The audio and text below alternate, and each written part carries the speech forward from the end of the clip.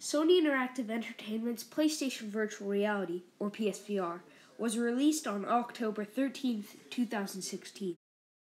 It immediately gained advantage over other VR because a PS4 is cheaper than a PC, and the PSVR itself is much cheaper than other VR, like the Oculus Rift, for example. PSVR was fast-selling as it sold 915,000 headsets in only 4 months.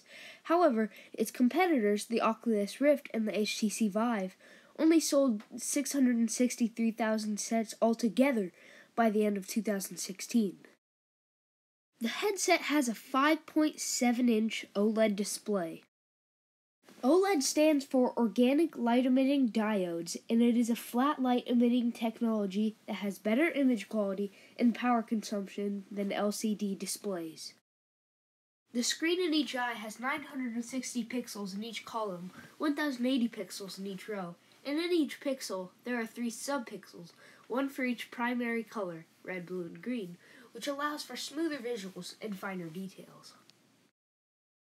The headset also has 9 positional tracking LEDs, so the camera can tell where you move, and it will move you in the game.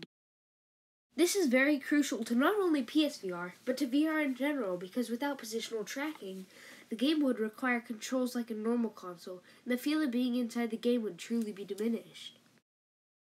PSVR has super low latency, or delay, so lag doesn't come into play very often, and it has a 120 Hz refresh rate, which means the screen refreshes the image 120 times per second.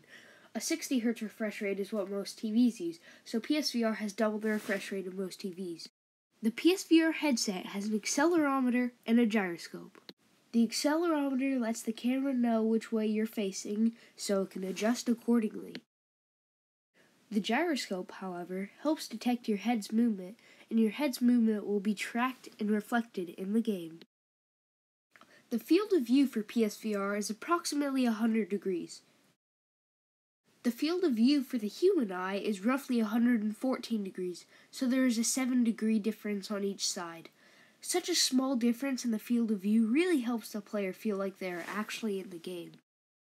Overall, the specs of PSVR are good, and with the surreal value, PSVR may just be the best option for anyone looking to buy VR.